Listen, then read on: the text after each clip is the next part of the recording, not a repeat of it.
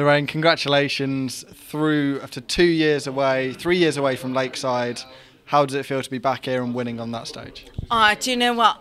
I'm so pleased to get over the line. I knew I'd got a really tough game in Vicky because whenever we play, we always have really close games. Nobody seems to dominate it, but one of us crosses the line, if you know what I mean. So I'm happy to get over the line tonight.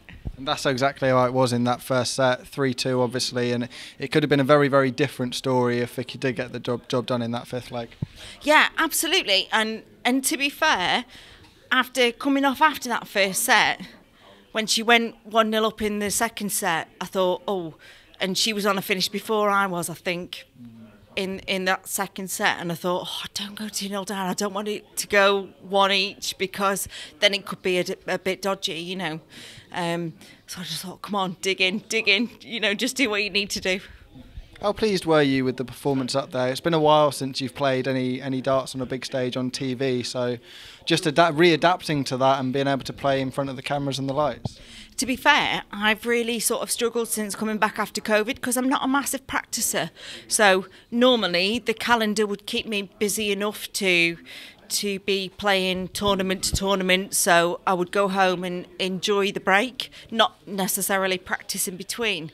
So with having nothing going on, I found it quite difficult to get into that sort of practice kind of mode and gear myself up for tournaments. And the first couple of tournaments I was a bit like, this is not good, you know, I'm not ready for this because it seemed like a lot of people in a small space.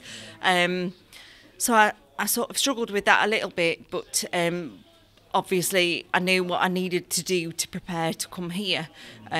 So, like I say, I'm just pleased to have crossed the line. And much more like it in the second set. The 1-2-1 check out a highlight. You really started to put things together. Was that just being more comfortable in that second set? I think so. I was a little bit dubious as to whether the 8 team was in, because I was like, do we give it large? Do I not give it large? And then I heard Nick say game shot, and I was like, it is in, because I was sort of almost ready to give it. But yeah, no, it was a case of just try and get the job done, basically. And obviously up to 24 women in this year's tournament. We're already down to 8. Quarter-final lineups are set, and there's two top half and the bottom half of the draw, with Suzuki and Greaves, the obvious favourites in that top.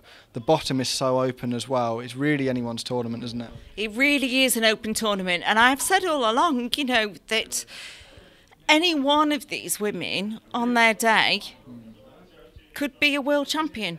And it is a case of everybody's capable. It's just whether it's their day, their week, or whatever. So we've just got to keep plugging and keep trying. And we know you do a lot of work with the Elite One system with Target. Luke Littler, who's been here, and Jared Cole, who's on the stage now.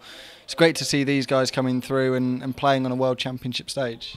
Absolutely, and you know, it actually won't do Luke much harm in losing tonight. The pressure on him has been immense, and he has done such a good job.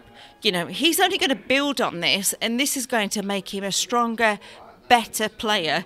And I can't believe you've dragged me off to stop me watching one of the lads. No, I'm joking. You know, it's all a learning curve at the end of the day. We've all got to learn to win. We've all got to learn to lose. And it certainly won't do Luke any harm, but he can walk away from this tournament with his head held mightily high, knowing that he has done an amazing job. Yeah, and just touching on Luke there, he lost to obviously a Lakeside record average to Richard. He didn't play bad at all himself. And if he comes back next year with another year of experience under his belt, he'll be a better player for it. Absolutely. And I think probably deep down, Richard knew what he had to do in order to beat Luke, because he knows he is hot property at the moment. You know, Luke is such a phenomenal player that I'm pretty sure that Richard's experience won that more. I'm not saying more than his talent, but, you know, he knew he had to dig in. He knew that he had to cross the line with Luke, because give him an inch, he'll take a mile. 100%. Well, thank you very much for your time, Lorraine, and congratulations on the win. Thank you.